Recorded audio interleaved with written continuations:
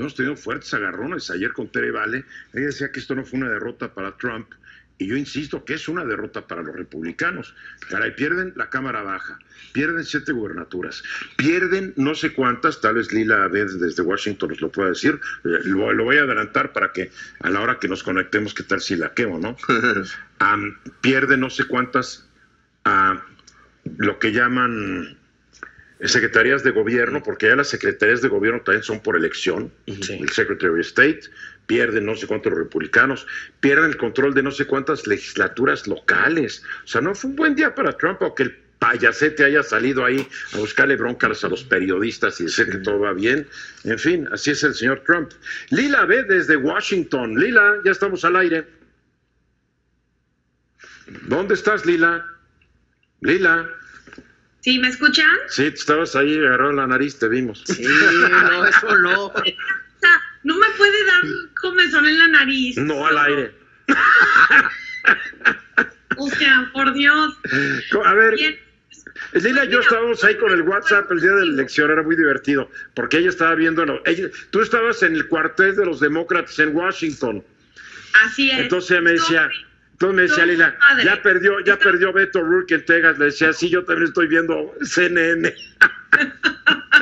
Sí, estuvo muy interesante. Estaba ahí en los headquarters, en el centro de los demócratas para la Cámara de Diputados. Fue un gran resultado para los demócratas. 29 en total, contigo, ¿verdad? ¿Perdón? Ganaron 29. Sí. Bien. Ganaron 29, pero... O sea, fue un gran logro para los demócratas. Desde luego ganaron una mayoría importante en la Cámara Baja. Como lo habíamos dicho, ya se veía esa tendencia de que iban a recuperar la Cámara Baja. Los demócratas ahorita tienen 225 y los republicanos se quedaron con 197 escaños. Una mayoría necesitaban nada más 218. Entonces ya con una de 225, pues bueno, es un gran triunfo. Ahora, para los republicanos, claro que fue una derrota, pero también creo que parte del argumento que se está haciendo ahorita es que a Trump le puede ayudar porque ahora tiene a quien echarle la culpa si es que no pasan ciertas cosas de su agenda, de sus iniciativas, sus reformas. Oye, pero ya se las echaba cuando era minoría. Para Trump todo es culpa de los demócratas, aunque no tuvieran el poder real y lo tendrán hasta el 3 de enero.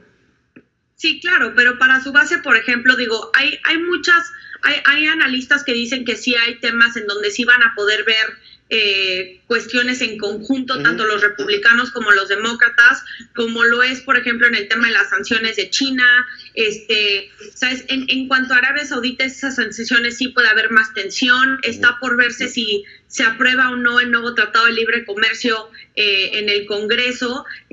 Mira, si tomamos como premisa, y definitivamente es otro contexto político, pero cuando Bush estaba en su segunda administración, se cambió la Cámara y el Congreso se hizo demócrata en ambas cámaras, y ahí cuando estaban tratando de pasar tratados de libre comercio, traían el de Panamá, Cuba y Colombia, y frenaron el de Colombia.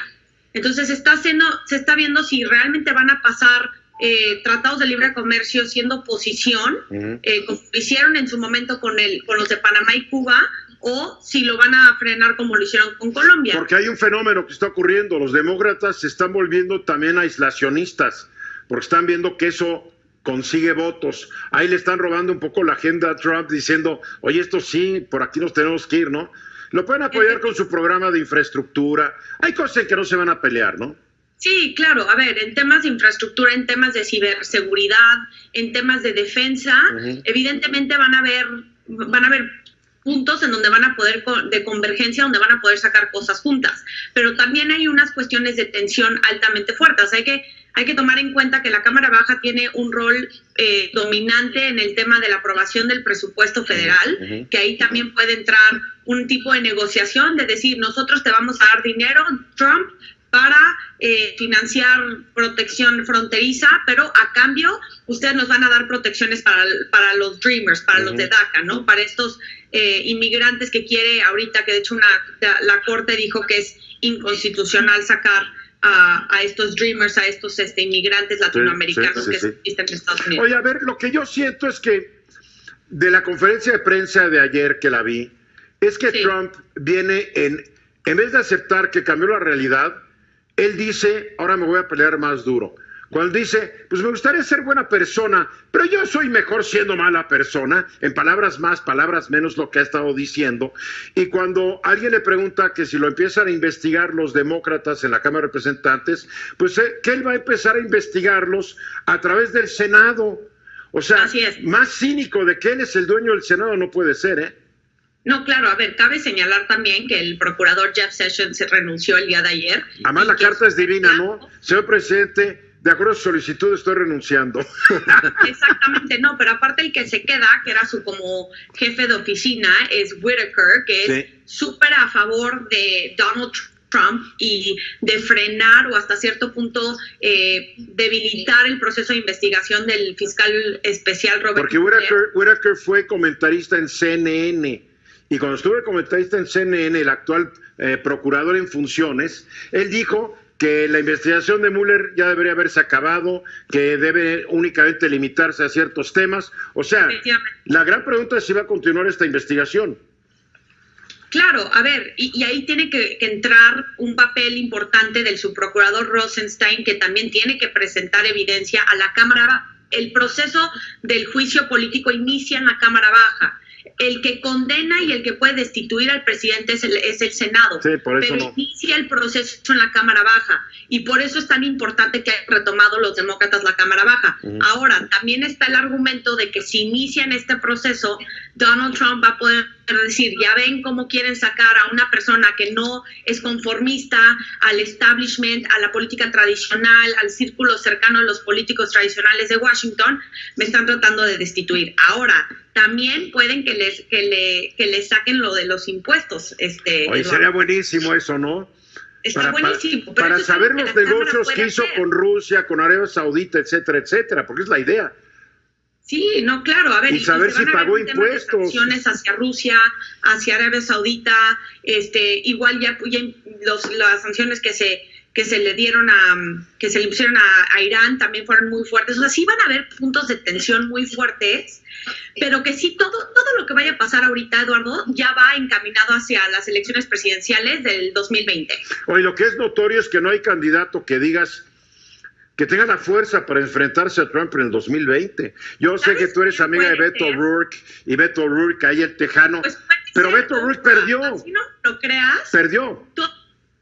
Hay gente que dice que puede ser Oprah como la contraparte de Donald Trump. Yo entiendo más que Oprah fue a apoyar a la candidata a la gubernatura de Georgia, y la candidata de Georgia perdió. O sea, sí, Stacey Abrams perdió. Entonces, ¿dónde está la fuerza de Oprah, no?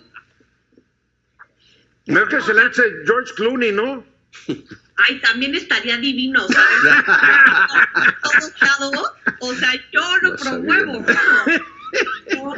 Entonces, o sea, evidentemente todavía no hay un liderazgo fuerte por parte de los demócratas. Creo que se ha hablado de que puede ser Joe Biden, de que puede ser Beto, no lo creo. Vamos a ver. Te veo pronto, Lila, la semana que entra vienes, ¿verdad? Así es, ahí te veo, Eduardo. Gracias, Lila Bed, desde Washington. Gracias. Bye.